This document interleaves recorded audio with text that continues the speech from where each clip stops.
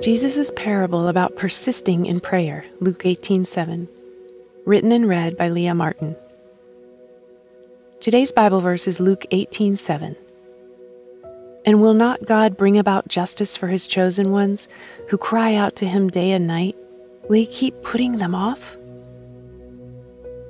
I don't know about you, but although these words in Luke 18 come as divine reassurance directly from the heart and mouth of our Savior, they sound a lot like my anxious prayers lately. Yes, we know the Bible says to not be anxious, fear not, and do not worry. But anxiety, fear, and worry are still part of the human, broken condition. And thanks be to God, these natural feelings lead us to the feet of Jesus in prayer. 1 Thessalonians 5:17 is likely the most quoted verse about God desiring our prayers continually, without ceasing. But I love what a parable in Luke 18 says about prayer too. You see, because God made us human and walked among us in human flesh, we love to draw close to Jesus as he tells a story. People love stories. When a story begins and unfolds, we tend to drop our defenses, which is why Jesus frequently shared parables. In fact, in the book of Luke, where today's verse comes from, Jesus tells many parables. He tells about an old coat, a foolish builder, a good Samaritan, a rich fool, a lost sheep, and more. But what I love about his parable in Luke 18 is the absolute clarity of its setup, right there in the Word of God.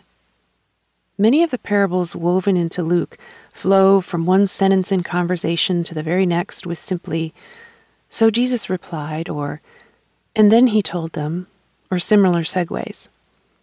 But this parable opens with a crystal clear reason why Jesus wants to tell it. It's a great reminder that every one of Jesus' stories are delivered with divine purpose. As we enter Luke 18, it begins, "Then Jesus told his disciples a parable, to show them that they should always pray and not give up."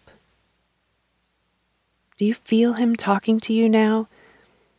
To show us that we should always pray and not give up, Jesus tells a parable of the persistent widow. She kept coming before the town judge over and over, begging for justice against her adversary. In his story, the unjust judge gets worn out over time because the widow, quote, "keeps bothering me," as it says in Luke 18:5. So he sees to it that she receives justice.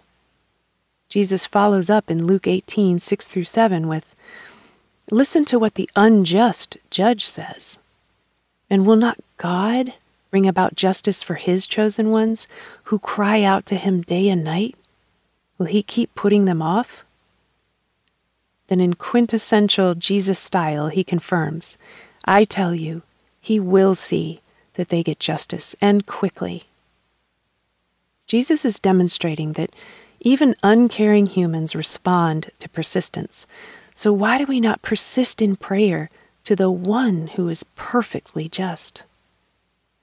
The convicting impact of this parable in Luke 18 is the question Jesus asks next.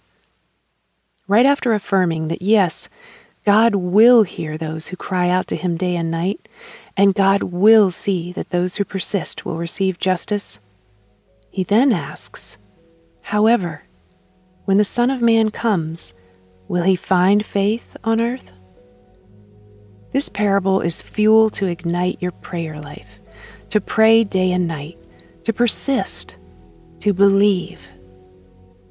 Jesus is speaking to you and I in this passage saying, "Where is your faith in me?" He has compassion on the pains of a widow, on your pain, on mine. He wants us to persist in praying them into his just hands, having faith that his story is true.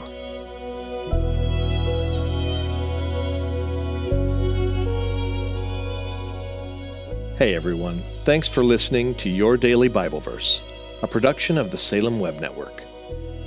If you enjoyed what you heard today, we'd love for you to head over to iTunes and rate and review our podcast.